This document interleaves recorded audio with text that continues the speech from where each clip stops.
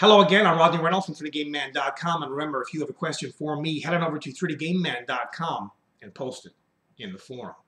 This next question is, what is the best overall gaming monitor? That question, my friend, is impossible for me to answer. Why? Well, there are so many displays on the market from so many manufacturers, and it all hinges on your particular budget and specifications.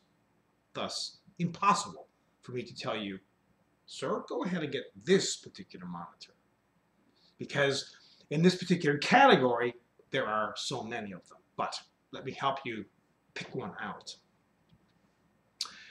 First of all, budget. I suspect most people are willing to spend between $200 to maybe $400 on a display, generally speaking. Size-wise, you want to go with probably 24 inches and larger. Resolution, you do not want to obviously go below 1080p, which is the resolution of 1920 by 1080. I prefer to go higher than that. If you can display that's 1920 by 1200, more real estate. If you want to go even higher than that, something like 2850 by 1600, or you can have multiple displays as well. That's another option there as well. Viewing angles on these TN panels are the same, pretty much. 107 degrees vertical, 160 horizontal. That's pretty much typical. Don't worry about dot size or pixel size. Don't worry about that too much. I mean, you're in this kind of like affordable category here.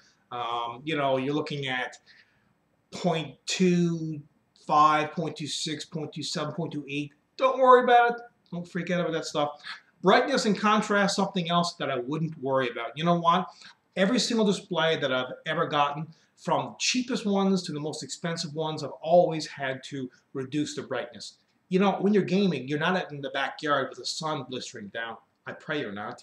And if you are, I guess it's okay. But in most cases, you're in a dark room, getting into this.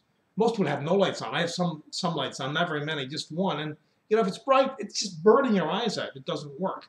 And usually you have to adjust the gamma in the games anyway, so don't worry too much about that. But something that is very important is response time. You want to have a display that's 2 milliseconds gray to gray.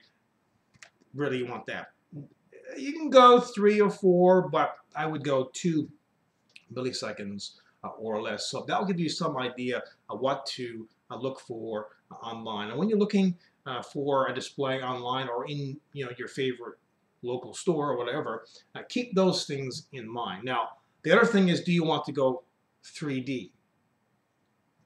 That introduces a whole whack of more displays. So you get the idea. But narrow it down. What screen size do you want?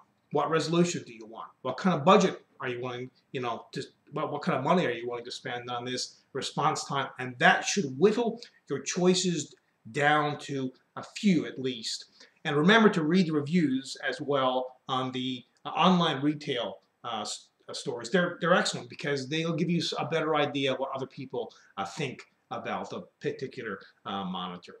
I hope this answers your question. And remember, keep your questions coming. If you have a question for me, head on over to 3dgameman.com and post it in the forum.